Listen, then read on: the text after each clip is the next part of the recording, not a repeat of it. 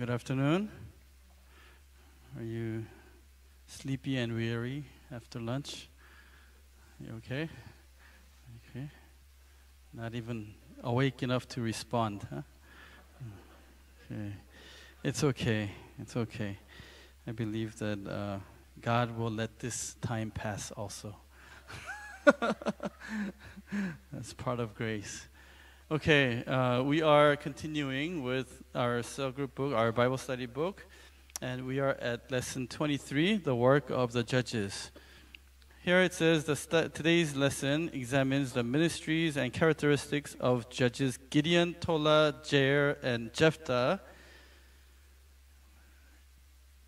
During our IMW, thankfully, Evangelist Joanna went through these judges. So I trust that you remember every bit of it. Amen. Amen. That's great faith.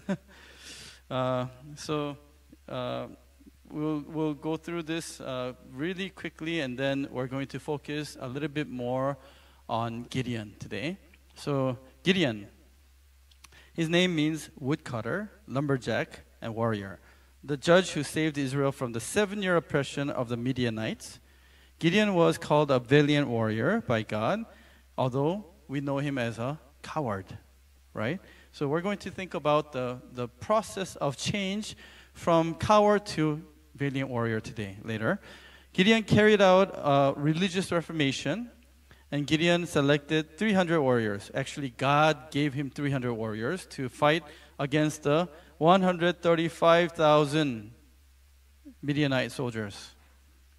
And how did God make that impossibility, mission impossible, possible? And Gideon triumphed in battle using trumpets and torches. And this is very similar to our earlier message, because trumpets appear. And so the army of 300 men defeated 135,000 with holy trumpets and torches, because they relied completely upon God, and the 300 warriors obeyed in unity. May Zion Church become the spiritual 300 warriors. And how great would it be? And let us pray that we will have at least 300 people in the church too. People of faith. Gideon's 300 warriors were exhausted, but continued to pursue to the end and completed their mission. Next is Tola. His name means worm or maggot. We have been studying here and there a little bit of, especially our Timothy and Elijah have studied a little bit about judges, and I think we are after our Ezekiel studies for our dawn services, we might enter into the series on the judges. So you can come to our dawn service to find out more about judges. And so Tola means worm or maggot. All these judges were weak, frail human beings that God used to show his power of salvation. Tola saved Israel. Tola felt righteous indignation because of Abimelech's or Gideon's son's tyranny. Okay, so, but Judges chapter 10 verse 1, now after Abimelech died, Tola the son of Puah, the son of Dodo, a man of Issachar, arose to save Israel, and he lived in Shamir in the hill country of Ephraim. Tola was buried in Shamir in the land of Ephraim. Tola was from the tribe of Issachar, right? And this was, however, he was buried in the land of the tribe of Ephraim, located in the central part of Canaan. This was because he reigned in Shamir, where God had sent him to minister for 23 years and did not leave until the last day of his life. Jair, his name is Enlightener, the one who shines light, contemporary prophet with Tola in different region. Jair judged Israel for 22 years in peace. It was a time of continuous peace with no Gentile oppression. Jair enjoyed riches and honor, and even his descendants received blessings. This shows us a couple of things. when people were doing God's work and representing God and speaking the word of God and bringing peace to the nation, God blesses them and their descendants. But we see even from the judges that it is very easy to abuse or use those blessings for myself, which is a very dangerous thing. So Jair had 30 sons, and they rode 30 donkeys and possessed 30 cities. These cities were called Havoth Jair, meaning towns of Jair, and provide proof that blessings were extended to Jair's descendants. Jair was buried in Kamon, which means a high place. Just as Hezekiah was buried in a high place, Jair's burial was an indication of the people's respect and their desire to honor him throughout the generations. And then we have Jephthah, whose name means he will open it up. God will open it up. Jephthah saved his people from the oppression of the Philistines and Ammonites. Jephthah's emergence was a result of God's plan to save Israel after they had earnestly repented. And God could bear their misery no longer and saved Israel from Ammonite oppression through Jephthah. Jephthah viewed the nation and history of through the eyes of faith. Though Jephthah was the son of a harlot and dwelt with worthless fellows in Tob, he guided them in faith. Furthermore, he refuted the Ammonites' request with his insightful understanding of Israel's history with Ammon. But Jephthah made a hasty vow. We know that he made a vow to offer up a burnt offering, whatever comes out first out of his house to meet him. He thought it would most likely be an animal, but his daughter ran out first. And his daughter is the only one and only child. So Jephthah triumphed in battle against the tribe of Ephraim. So please do, I said this before, the stories of Judges, I think some of these Korean drama companies need to take these stories and make them into, Netflix drama series. It'd be so fun. So much drama, so much, there's love, there's fight, there's, yeah. So if you are ever bored, go to the book of Judges and read through these, or come to dawn service. There's going to be drama in dawn service. But let us go back to Gideon. And I mentioned earlier that Gideon, we know him as a coward, a cowardly person that God used to destroy the Midianites. But I think there is actually more to Gideon and the background that we need to understand. Before, we only think about the battle itself. But let us think about, today we're going to only think about the background, how God calls Gideon. And I hope that we can relate our faith and our situation to Gideon's. And then, I don't call Gideon a coward anymore after studying this. So, what happens? Verse 1. This is Judges chapter 6, verse 1. Then the sons of Israel did what was evil in the sight of the Lord, and the Lord gave them into the hands of Midian 7 years. This is right after Deborah. After Judge Deborah ruled the country in peace for 40 years, 40 long years they were in peace, without invasion, without attacks from other tribes or nations. So they were in peace, but once again, as we see, repetition. When they come into peace, their life is comfortable, things are going well, they sin against God again. And so I almost want to say we instead of they, because this really represents us. When we are in good days and comfortable, things are going well, it seems we try to focus more on myself, do what is right in my own eyes. The power of Midian prevailed against Israel. Because of the Midian, the sons of Israel made for themselves the dens which were in the mountains and the caves and the strongholds. So it was short 7 years compared to other times when they were under oppression for 40 years or 18 years. 7 years is not so long, but then the intensity of oppression was much greater, to a point where they're living in hiding. They found caves and holes to hide away from the Midianites, because the Midianites would take everything, crush their harvest and everything. Verse 3, for it was when Israel had sown that the Midianites would come up with the Amalekites and the sons of the east and go against them.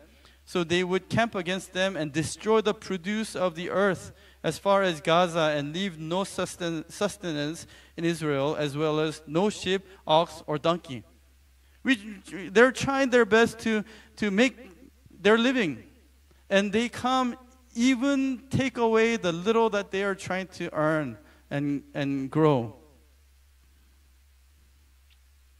Do you understand, or have you experienced? You're trying your best to keep up your faith. But every time Satan comes and little faith that you have trying to grow, he wipes it away. He tramples over it. Every time darkness comes over, greater darkness, I receive a little bit of grace, and then there's greater darkness. I try to receive a little bit more grace and blessing to overcome that darkness, and then they come even in greater size. Are you going through that? Amen? No amen. No man. So, for they would come up, verse 5, with their livestock and tents, they would come in like locusts for number. Right? Both they and their camels were innumerable, and they came into the land to devastate it. So Israel was brought very low because of Midian, and the sons of Israel cried to the Lord. Now it came about when the sons of Israel cried to the Lord on account of Midian. See, they weren't crying to the Lord. They weren't praying to God when things were comfortable. And now God sent Midianites, and they woke up. Right? And they're now crying, meaning praying to the Lord. That the Lord sent a prophet to the sons of Israel and said to them, thus says the Lord, the God of Israel, it was I who brought you up from Egypt and brought you out from the house of slavery. So God is now speaking through the prophet, not a judge. He sent a special prophet to speak his words. And he said, I am the Lord that brought you out of Egypt, remember? You're here living comfortably because my blessings. I delivered you from the hands of the Egyptians and from the hands of all your oppressors, and dispossessed them from before you, and gave you their land. And I said to you, I am the Lord your God. You shall not fear the gods of the Amorites, in whose land you live, but you have not obeyed me. So God said, I am the Lord that have brought you here. And so we need to remember why we are here. Who brought me to this place? Who brought me? Who protected me so far? But then, who am I fearing now? Who am I fearing? What am I fearing? My fear, is it the finances? My fear, is it my health? My fear, is it my kids? My parents? What is my fear? What's agonizing me? What's keeping me from really believing in God peacefully? And we blame it on the situations. We blame it on the business circumstances. We blame it on our husbands or wives or children. We blame it on our bosses. And that's what's happening. They're supposed to be in peace, but they're not. And they don't know the reason why. Are you in peace in believing in God? Raise your hand, both your hand and feet, if you are in complete peace in believing in God right now. Okay, none of you. None of us. And we always think, oh man, why is it so hard to believe? Why is it so hard to live in this country or in this world? Why is it so hard? Why are there so many people trying to attack me?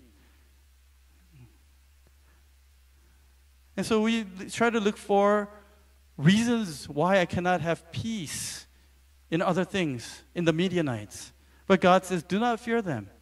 This word fear is revering. When you fear in the way that you revere, that thing that you fear becomes the object of worship. So fear of God causes us to worship God. But God is saying, you fear them more than you fear me. And that's why you're worshiping them. That's why you're entangled with their situations and problems that they give you. And he says, but you have not obeyed me. Oftentimes, we know our problems, we know our issues, but it's so difficult to come to God. Why? Because we know it so well. You know, if you come to the pastor, you know what he's going to say, and you know you're not going to like it. So you say, skip that. You know, we know the right answer, but that right answer is too boring now. We've been there, we've done that. And so we are caught in this vicious cycle. You know, one day I'm happy and bright, one day I'm down and sad and dark and about to kill somebody or kill myself. And we live that up and down, schizophrenic spiritual life. And that's when God, the Lord, visits Gideon. Here, verse 11. Then the angel of the Lord came and sat under the oak that was in Ophrah, which belonged to Joash the Abiezrite, as his son Gideon was beating out the wheat in the winepress in order to save it from the Midianites. Now, when you are threshing, you're beating the wheat. We learned from the IMW. Pastor Andrew had the picture. It has to be on a plateau, open space where the wind can blow away the chaff and your threshing and the grain can remain. There has to be some space for the wind to pass. But usually wine press is like a little hole on the ground where there is no wind. Gideon was doing that because he was afraid that the Midianites would take away his grain, his harvest. So that's why we call him a coward. What would you call him? What would we call him in today's situation? He's trying his best not to lose his grain. Although it is much harder to do, he's doing it. Well, what would you say instead of coward? I would say, spit out the words. Coward? Gyasu. Gyasu. I would say practical or maybe even smart. He's trying to save his family or save this earning, and because he knows if he does it in the open, that would be foolish because Midianites would take it away. Anyway, he was doing that because he was afraid of the Midianites. The angel of the Lord appeared to him and said to him, "The Lord is with you, O valiant warrior." Now, if you were Gideon in this situation, what would you tell the angel of the Lord? Oh, valiant warrior. What are you doing right now? You're so afraid of the Midianites. You're hiding and you're supposed to be open, big field, threshing, but you're doing it in this little hole. And you're contemplating, you're probably grumbling, what's going on with my life? I have to do this. It's hard. It's difficult. How long? And the angel of the Lord comes and says, "Oh, valiant warrior." What's your response? No, try not to use bad words here. I know you're thinking. But what would you say? A lot of you are just laughing. Why? Who sent you? You're angel of the Lord? The Lord is supposed to know my situation. You're supposed to cry with me. You're supposed to agonize with me. You're supposed to understand my situation, what I'm going through. But you sound like you don't know anything. You call me a valiant warrior. Oh, happy you are. Because you don't know anything. That's what I would say. What I would have said. Right? I'm going through all these worries and burdens on my shoulders, and he comes and says, "Oh, valiant warrior." Yeah, right. You don't know the fear that I have in me. I have all these doubts and still barely coming to church, and somebody comes to you, pastor comes to you and says, "You are a great man or woman of faith." You're probably laughing inside. You don't know what I'm going through. You don't know what I'm saying. But God, angel of the Lord says, "The Lord is with you, O valiant warrior." Now, hear what Gideon says. Verse 13. Gideon said to him, "O my Lord, if the Lord is with us, why then has all this happened to us?" Wow. So is he a coward? The way he's talking to God, he's not a coward, right? He says he had it piled up in his heart. One day when I meet God or angel of God, I'm going to say this to him. And immediately he says, "Oh my Lord, good thing you came to me. If the Lord is really with us, why then has all this happened to us? And where are all his miracles, which our fathers told us about?" See, mom and dad believe well because they experienced something. I don't see anything, right? I cannot believe like my mom and dad. Right? They forced me to come to church, so I come, but then I don't experience that miracle. Right? Our fathers told us about, saying, "Did not the Lord bring us up from Egypt?" I wasn't there, remember? I wasn't born. But now the Lord has abandoned us and given us into the hand of Midian. What I'm experiencing is the bad things only. All the great things our parents tell us about, I don't experience it. I don't see it. So give me a miracle. Show me a miracle. Then I'll believe you when you call me a valiant warrior. How about us? God, show me something. Make my business do well. Or, change my kids. No, I mean, change my kids' attitudes and problems. Take away my parents. Lord, do something that I can experience. I can kind of understand that you are still here with me. The only thing I experience is negative things.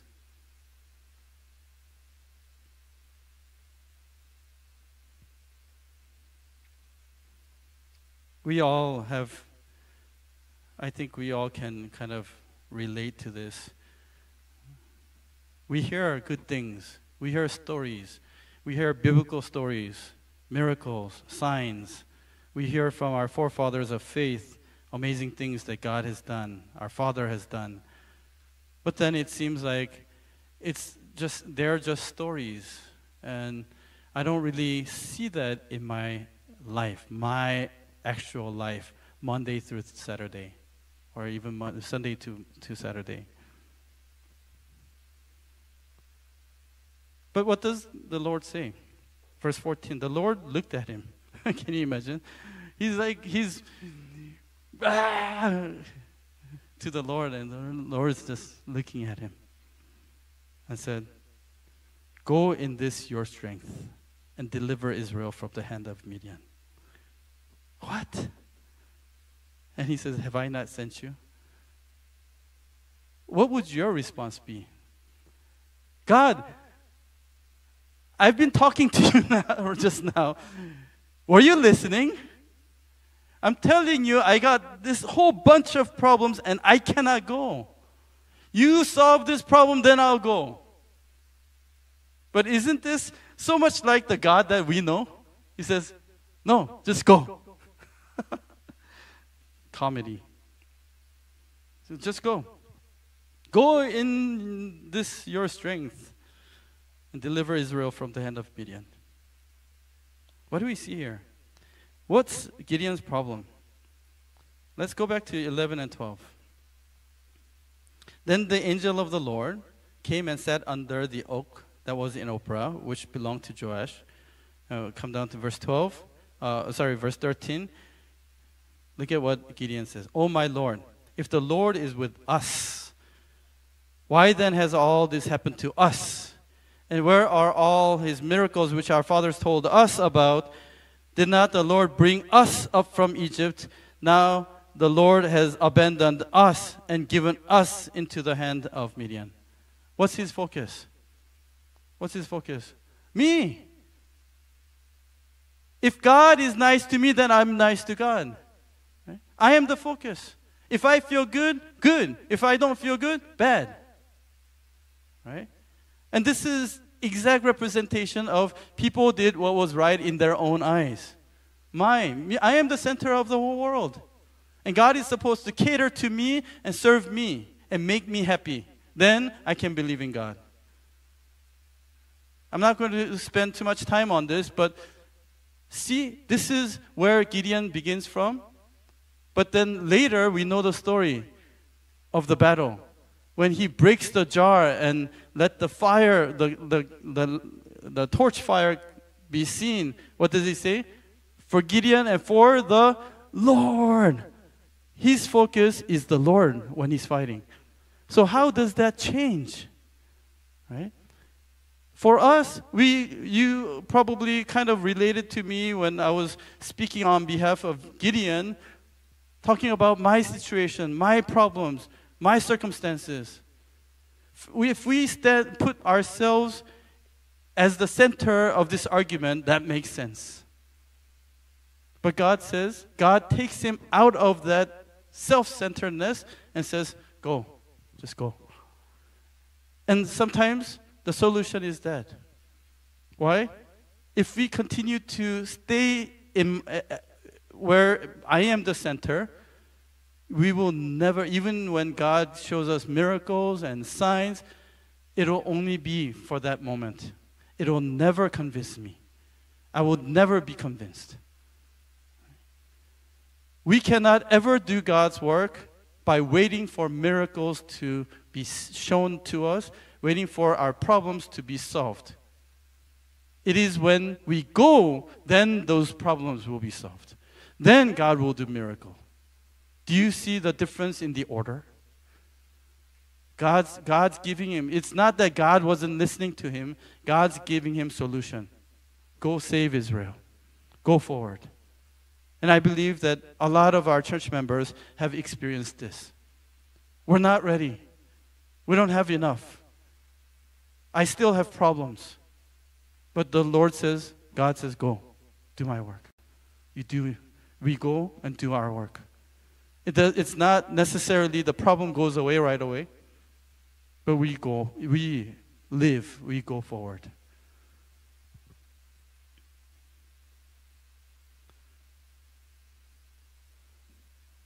Just a little bit more, is it okay?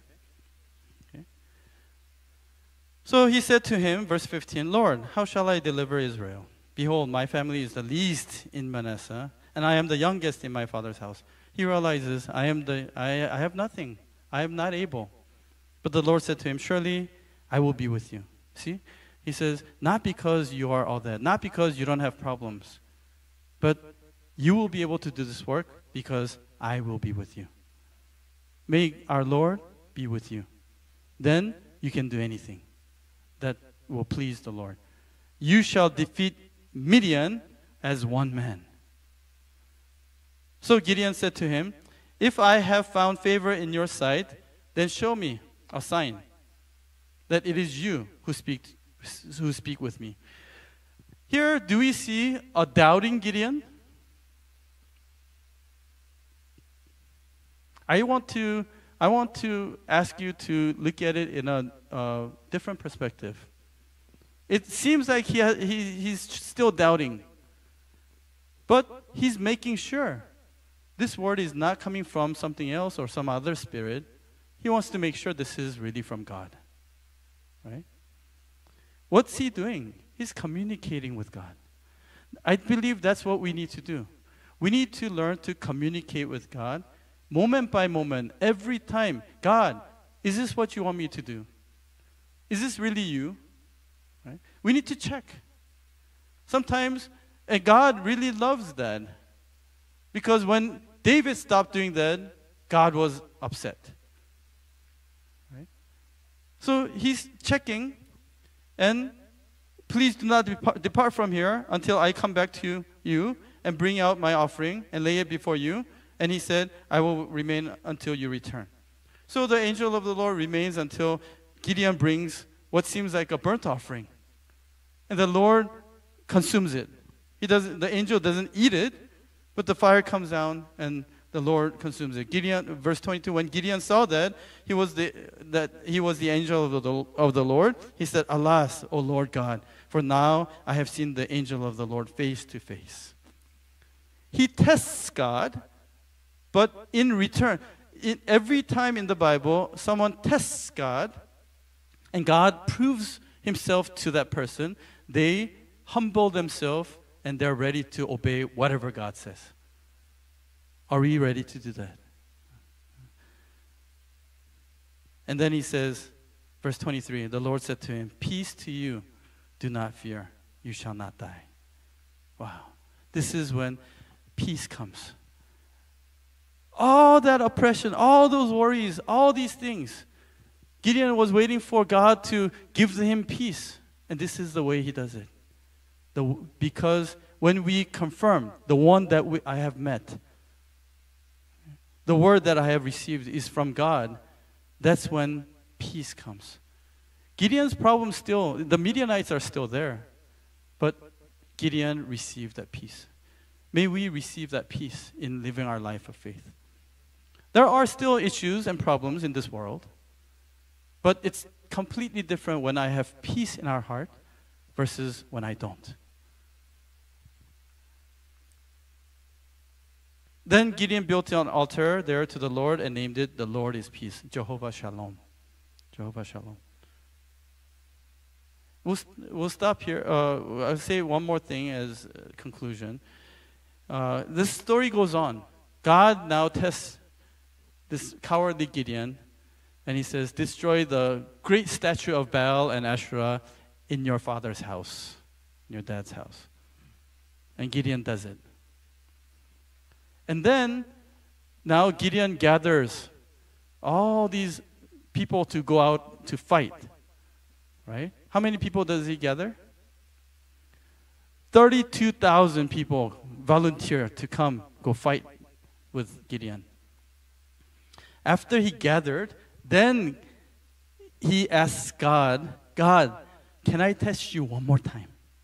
You remember the fleece test, right? First is possible, what's the first? The ground is wet, but the fleece is not wet.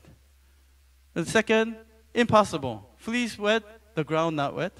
Anyway, he does that test. But think about this. It's not logical. If he was going to test God, he should have tested him before he gathered the 32,000 people. He told these people, we're going to go fight against the Midianites. The Lord is with us. The Lord came to me, and Lord is with us. We're going to go out fight. Everybody volunteer, sign up. And then he tests God. God, are you real? Does this make sense? What is he doing? What's he doing?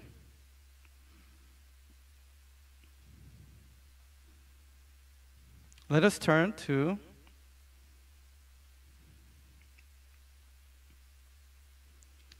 Isaiah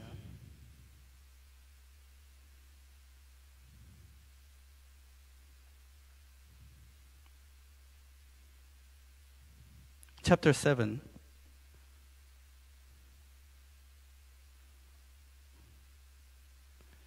Verses 10 through 12.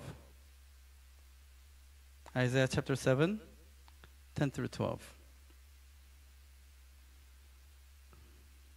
Then the Lord spoke again to Ahaz, saying, ask a sign for yourself from the Lord your God. Make it deep.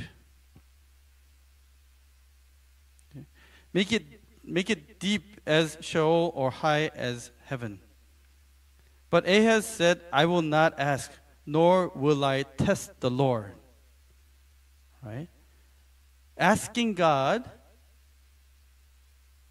is described as testing the Lord.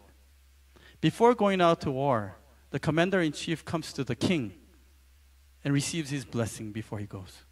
Oh, king, I'm going to go out now and fight. Are you sure? Do I have your approval? Do I have a go? I'm about to take the whole military and go out and fight the enemies. And so the commander-in-chief needs to come to the king and receive his blessing, check with him one more time, report to him, and go. Right? That's what Gideon is doing. Right? Here Ahaz, the evil king, did not want to ask God. He wants to do what he thinks is right. What is, from looking at it in a more positive perspective, what is Gideon doing? He's communicating with God every moment. Right? He's not asking God to prove the fleece test because he's doubting anymore. He's asking God, God, is this the right time? Do I go? Right? Verse 13, then he said, listen now, O house of David. Is it too slight a thing for you to try the patience of men, that you will try the patience of my God as well? So God is unhappy when Ahaz refused to test him. So what does God do? Yeah, he proves to Gideon, yes, go. But wait. Anybody who's afraid, let them go home. How many people went home? Out of the 32,000, 22,000 went home. How many remaining? 10,000 remaining. Okay, 32,000, almost impossible against 135,000, right? But if God is with us, we can try. But 10,000 against 135,000, what is it? Come on, God. Is this a joke? Right? But God proved himself to him. Now, it's his turn to believe. Do you see? We ask God to prove himself to us, and now it is my turn to believe him. Right? And God says, no, I'm not finished yet. Okay? Let them kneel down and drink water. Right? Oh, sorry, 9,700 out of the 10,000 are not ready. Let them go home. How many remaining? 300 against 135,000. Do your math. How many does one soldier have to kill to defeat the Midianites? It's a suicide mission. It will not even create a dent on the Midianite soldiers. 450, right? 450. One person has to kill 450 people to defeat. Impossible. But Gideon goes out. Through his interaction with God, Gideon found that faith. Gideon found meaning in this. Sometimes when we find true meaning in what we do, possibility or impossibility, it doesn't really matter. I'm just happy that I can do God's work and be with him. That in itself is a blessing, not the result. But the result is none of the 300 died. They defeated the Midianites. Hallelujah. May that blessing, that growth in our faith come about as a fruit of our interaction with God day by day. Amen? Let us pray. Dear Heavenly Father, we thank you so much for allowing us to understand what you have done and with Gideon, to give him that courage, strength, make him into a valiant warrior. Father, we pray, although we are cowardly like Gideon, that you may come to us and give us that courage also. Father, we are not able, but when you come to us, we believe that you will be able to use us, each and every one of us, to fulfill your amazing work. We believe, Father, that Zion Church is full of valiant warriors. You have called them, you have chosen them, and you are using them. Father, please continue to hold on to them. Continue to help them to overcome all their issues and problems. Help us to go forward, and help us to glorify you, and help us to experience your amazing victory. Thank you so much for your grace. In Jesus' name we pray with thanksgiving. Amen. Let's give thanks to God.